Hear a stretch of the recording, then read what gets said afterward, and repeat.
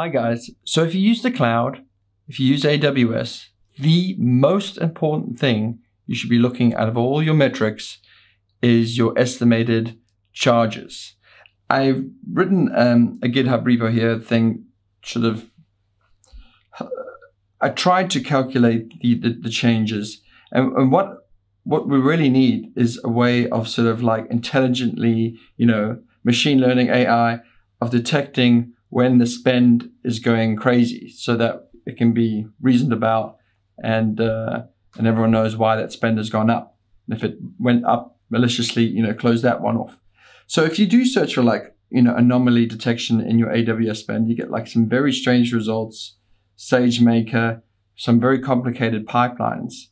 And I just thought I would point out that now AWS has rolled out native anomaly detection in CloudWatch. Incredibly useful feature, but it comes with some caveats.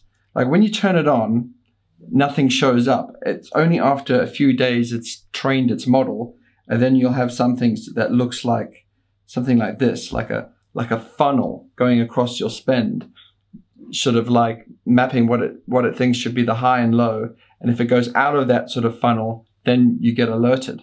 So to set up that alert, you just go to USC 1, North Virginia, create the alarm. This is on my own account.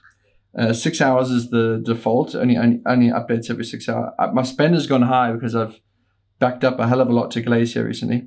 So now there's this anomaly detection thing, as you can see.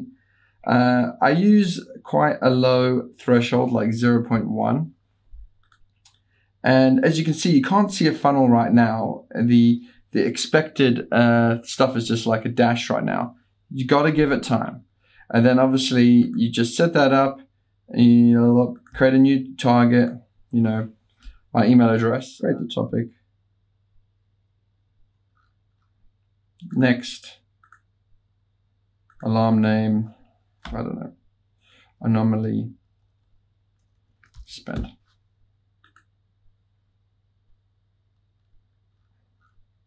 Create alarm. Everyone should do this. It could just save your bacon in your cloud journey. Please subscribe if you haven't already. Please like the video, and thank you for watching. Bye guys.